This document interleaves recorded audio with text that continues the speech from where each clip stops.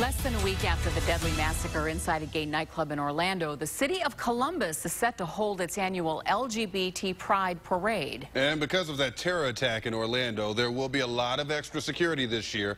Now, the Columbus Pride Parade is the largest of its kind in our state.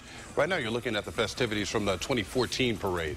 This year, we've learned there will be extra officers both undercover and in uniform, keeping a close watch on things. But you should still be on alert.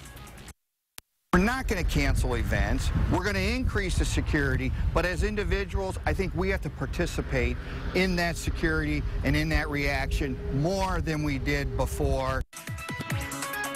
He says that goes for any large event and plan a possible escape route if needed. Uber is doing its part to celebrate the LGBT community after the Orlando shooting by offering free rides. This weekend, you can catch an Uber for free to places around Cleveland important to the history and culture of our local LGBT community. The offer includes 2 rides per person, up to $20 per ride. We have a list of locations where you can get dropped off for free. That's on our NewsNet 5 app.